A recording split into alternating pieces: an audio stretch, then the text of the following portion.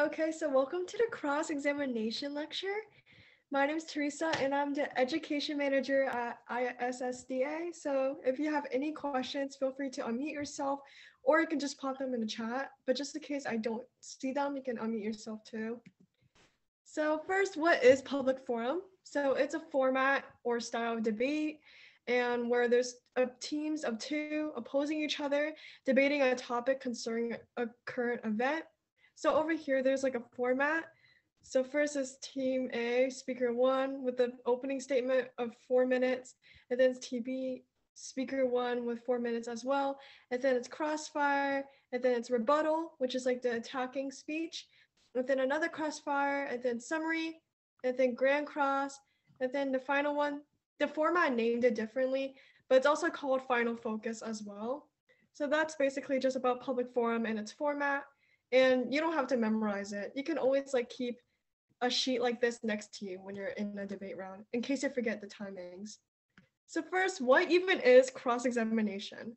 So cross-ex is the period of questioning between a pro side, which is a side that agrees with the topic, and a con side, which is a side that disagrees with the topic.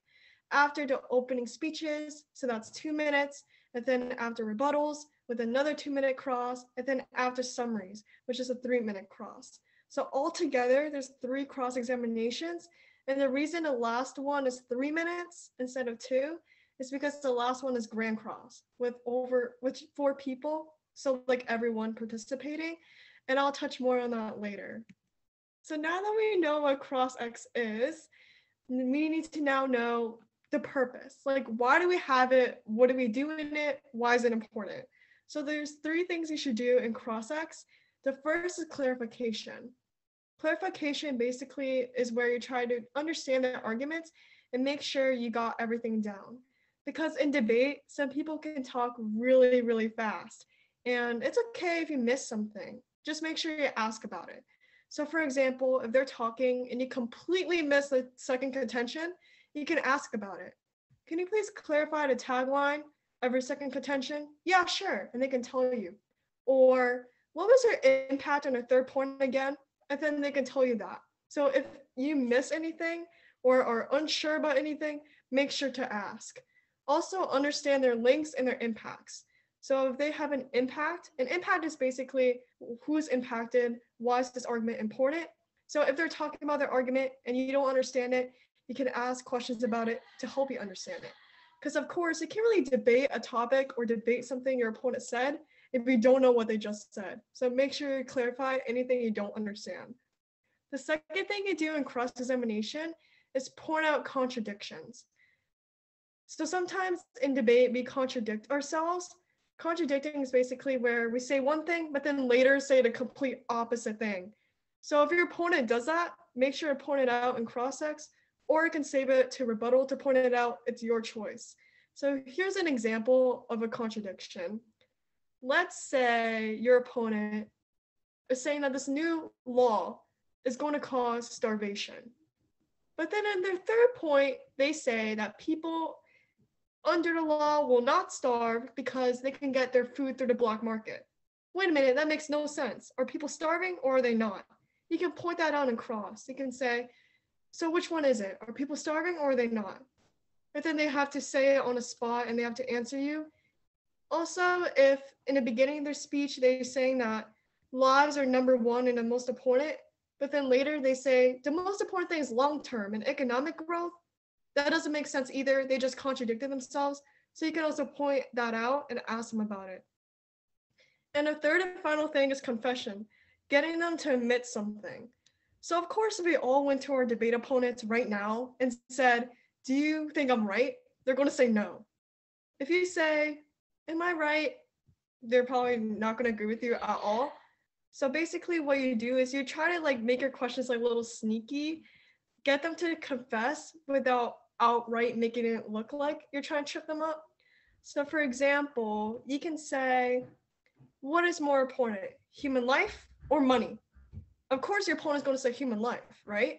And then later in maybe like a rebuttal speech, which is the attack speech, you can say, Judge, my opponent even admitted in cross-ex that human life is more important, which is why we're going to buy our argument which saves lives, versus their argument on saving money.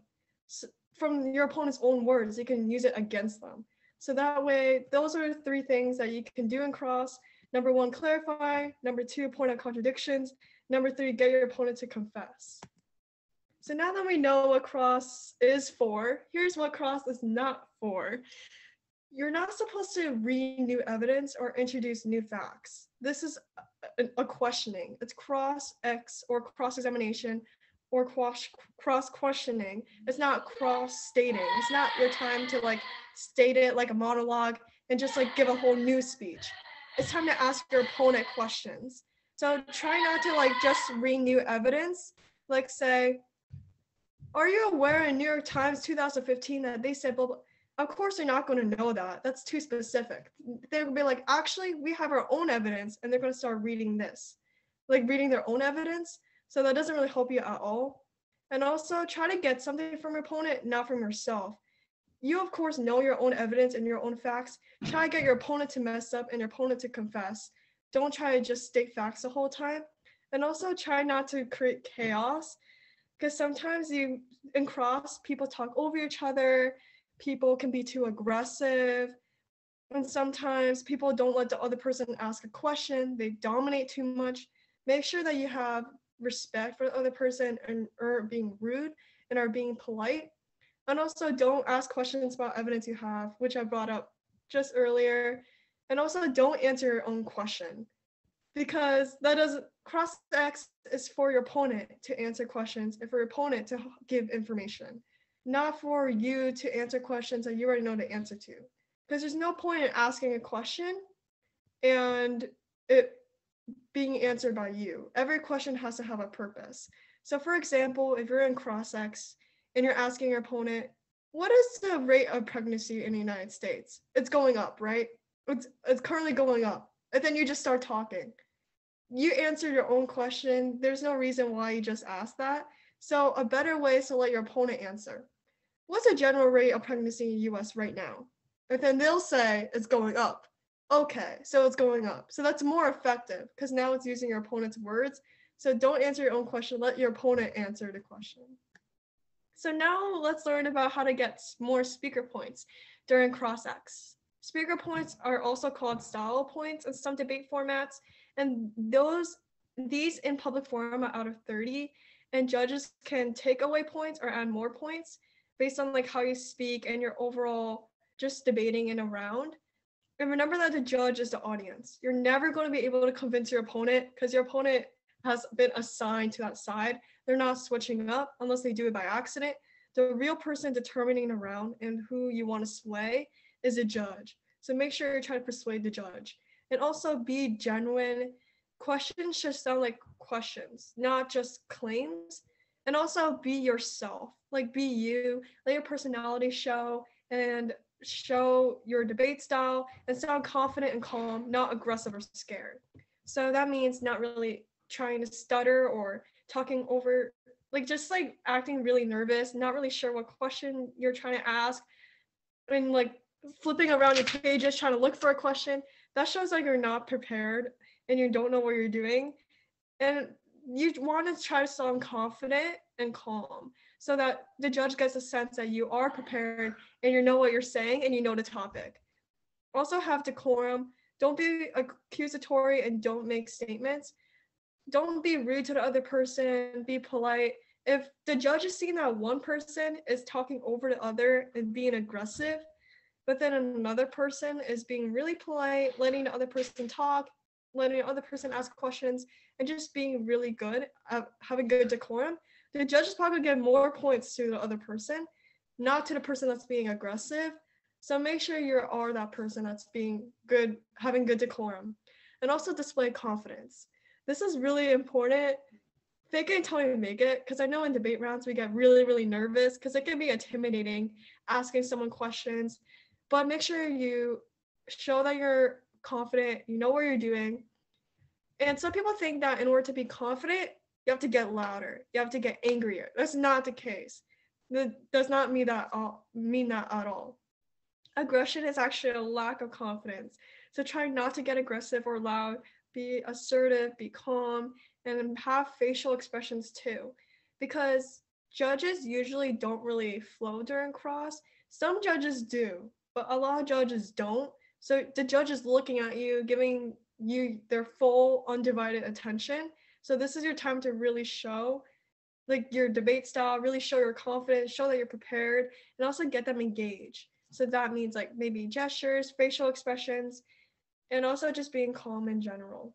So now let's go more to specific crossfires. The very first crossfire is after the opening statements. So you just heard a bunch of people say a bunch of arguments and contentions. You're probably going to need to clarify. You probably missed something, or you're probably like, wait, did they say that? I'm kind of unsure. So make sure you clarify if necessary. Also, lay the foundation for your rebuttal speech, because after cross, rebuttal is going to happen. So make sure you get the confessions you need for that, get everything you need for it. For example, if you know it's crucial for your rebuttal that you're able to turn over a certain point, make sure that you ask about that point in cross, and also work together with your partner about it. Ask your partner, hey, what do you need? What do you need before our cross? What do you want me to clarify in cross before they deliver the rebuttal? So you can also take prep time for cross as well. And also try to come to a framework agreement is similar. A framework agreement is basically like what your case like surrounds around. So for example, let's say the topic is about social media, and you say that the framework of the round is that elected politicians is the most crucial way to promote democracy. And you ask your opponent, would you agree that the most efficient way to promote democracy is blah, blah, blah, blah? And they say yes. So then you can say it in rebuttal. So both sides have agreed to this. So that then you can prove how you help that point more. So that way, like, it helps the judge like agree with you more, because if you say that both sides agree to something, but you help that point more, that makes you more likely to win, because like you're like proving your side better to be than your opponents. So these are all the things you do in cross. Just like try to make sure you understand all the arguments your opponents just said. And the second cross is really similar, clarifying necessary, and also look for contradictions in rebuttal speeches. So if the rebuttal speaker said something that contradicted the opening speaker, for example, if one speaker says money is important, but then the other speaker said human lives is the most important, that's a contradiction right there. And once again, you can try to come up with a framework agreement here if you forgot to do it in the first one. And also, what concessions clear up the round, establish a clash. So there's like a clash in the round, for example, human life. You can try to establish that and be like, would you agree that a major clash in today's round will be blah, blah, blah, blah? And then you can prove why you win that clash in later speeches. So then the final crossfire is probably the hardest and most interesting to watch, because all four debaters need to talk and participate. One person can't be carrying and the other person asks only one question. Both people need to participate. And it's hard sometimes with four people, especially on Zoom. Sometimes we talk over each other. Make sure you don't do that, because you can't really hear people if you do that. And also it's rude. So make sure you let other people speak. And also make sure you and your opponent, make sure you and your partner are working together with teamwork to make sure you're asking all your questions before your final focus. Keep it respectful. That's like also not just for cross, but like through the whole debate, be respectful. Also use weighing mechanisms. Weighing is basically when you say your argument is more important than someone else's argument. So you can weigh to show importance and also show final contradictions. Like if your opponent contradicts themselves again, you can point that out and ask about it. Basically, just point out anything you need to get clarified before the last speech. So now that we know about all the three crosses, which are all pretty similar, we're going to watch an example, because I feel like with examples, you can understand things better. So this is from one of the semifinal rounds from ISSDA in 2021. So let me pull up the video.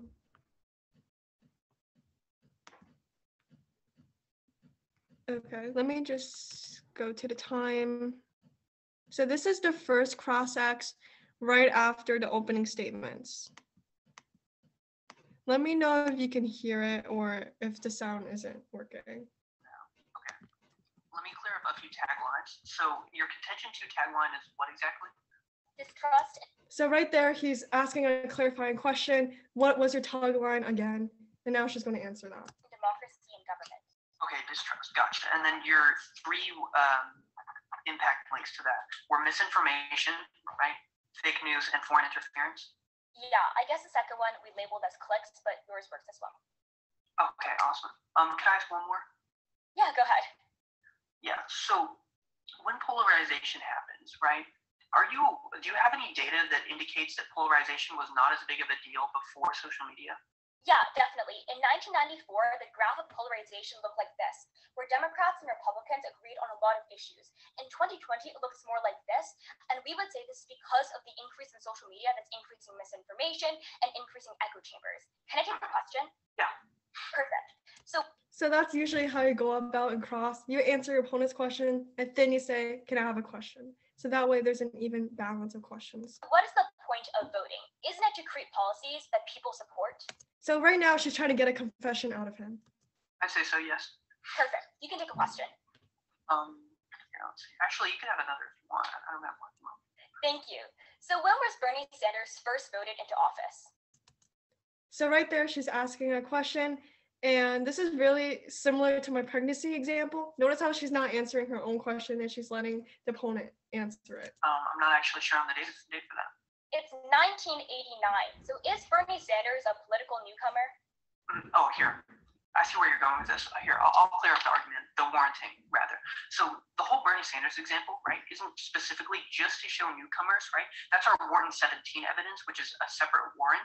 But Bernie Sanders specifically was just an example to show why a platform that's social media centered can still lead to a lot of popularity, even if like mainstream news corporations don't necessarily like the candidate. Like we would argue that he didn't receive as much publicity as like candidates like Biden and Trump, but he still had like a chance and like he still built a following, and that's what's important. But that also happened before social media, right? So like Bernie was already a really popular figure in the very liberal movement in the United States before social media even existed. Yeah, and one thing I want to make clear is that Bernie isn't necessary for the argument to actually exist. If you don't think Bernie is a valid candidate as an example, that's totally fine. That's just an example. The whole argument is just supposed to say that platforms can exist where your voters and their politicians are a lot closer together than like if it's just on Fox News or CNN, right? Can I have a question? Go ahead. So let's talk about misinformation, right? So why is it that misinformation is only an issue on social media and not in public and not an issue in public discourse outside of social media? So I think a few things. Firstly, anyone can post on social media and it reaches up to 70% faster because your friends retweet it and they retweet it and it happens again and again and again, which isn't possible in person. And then secondly, I would say that social media has less trackback and fewer editorial standards than, for example, established news sources. And thirdly, misinformation is especially bad on social media because all these comments and posts are very short. They're like 1 to 2 sentences. That creates a lot of unnuanced discussion, a lot of miscommunication, and a lot more aggression on social media that isn't possible. Okay. So that basically, okay. Oh my goodness, sorry about that. My camera wasn't on. For some reason, my camera turned off when I was screen sharing. Sorry about that. But anyways, that was the video from NSDA. And you can see how the speaker that was wearing the pink, she was very confident and she was like assertive and she was very polite. Can I have another question? Yeah, sure. But also, if your opponent asks for like too many questions and they have like 3, you can ask one right after I do, and you can go into your question if it's really necessary. And yeah, that's basically it. Does anyone have any questions?